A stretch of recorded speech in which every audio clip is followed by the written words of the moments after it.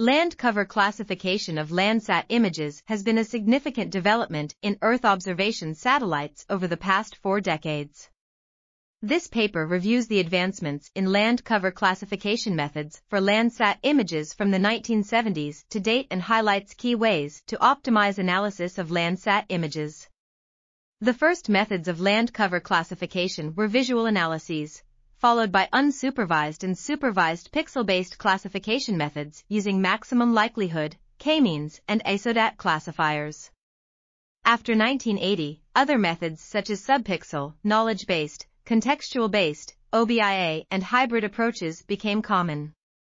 The best classification results with Landsat images depend on the specifications of each classification method, including selecting the right training samples, choosing the appropriate segmentation scale for OBIA, pre-processing calibration, choosing the right classifier and using suitable Landsat images.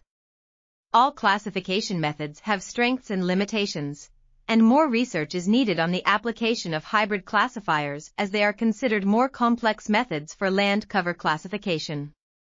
This article was authored by Darius, Phiri, and Justin Morgenroth. We are RTCLTV. Links in the description below.